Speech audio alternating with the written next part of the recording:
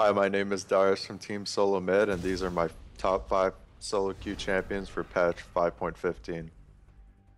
In no particular order, my 5 champions are Hecarim, Ryze, Rumble, Gnar, and Aurelia. The reasoning for Hecarim is with Hecarim, it solo carried me to top 4 in ranked. Right now I'm currently rank 6, but my Hecarim win rate in Challenger is basically 80 to 90%. The reasoning for this is since Hecarim is such a dominant champion when it comes to abusing people and doing TP home guard.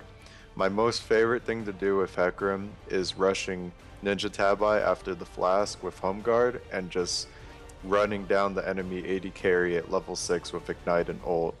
Most of the time they'll die depending on how your bot lane's doing, and if they don't, you can always call up your jungler for a gank at level 6 and you'll probably kill your lane. The only bad part about playing Hecarim top is when you're playing against Ryze or Gnar, because it's a lot harder to play against them, or playing against AP champions in general, but you can easily play around that with the home guard and high mobility that Hecarim has.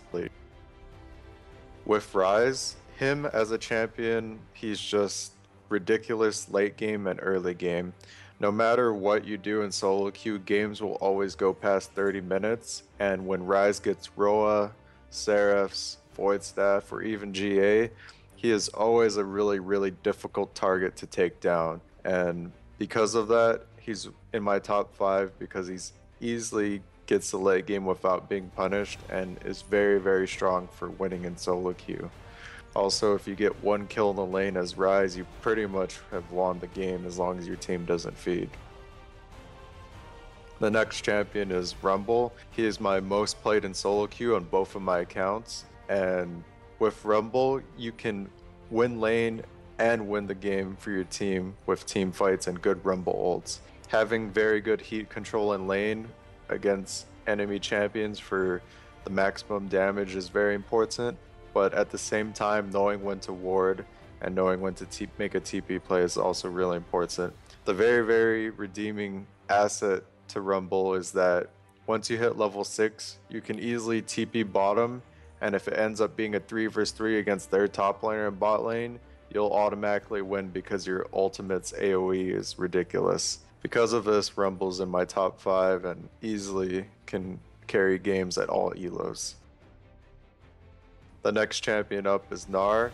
He's a very versatile champion that can be played in all situations except against Cassiopeia, of course, and he generally beats every champion because of his itemization. If you're against Rumble as Gnar, you can stack MR by going Hex Drinkers, Spectrals, you'll just straight up win team fights, and split pushing later on because Rumble can't really kill you. The other thing is, let's say you're against Aurelia or any melee champion, you can go either Randuin's into Mallet or you can go Black Cleaver into Randuin's. These items make you pretty much impossible to chase and impossible to kill because you can just go back and forth and out-kite the enemy with your W passive and your high mobility. Every skill on Gnar is very useful, whether it's CC or getting away or just doing a ton of damage. He basically has like an extra 3 skills because of the way Mega Gnar works. The downside to Gnar is that the timing of using your rage bar is very important, where you can be the strongest champion in the game or the weakest. But even the weakest champions in the game have their ways of fighting, which is why Gnar and Mini Gnar form is extremely good in poke comps and in kiting, but also extremely good at diving when his Mega Gnar is up, whereas sometimes Mega Gnar is actually bad to have up, so it's kind of like 50-50, but depending on the time of the game. The last champion I have is Aurelia, because Aurelia is by far the easiest champion to play for top lane as a top lane standard, but she's also very hard to master. Knowing when to all in as Aurelia requires a true insight of a very good player, and if you can get that all in, Aurelia easily snowballs the easiest out of the most champions after Riven. Thanks for watching this guide. Check out my other guides at lowclass.com.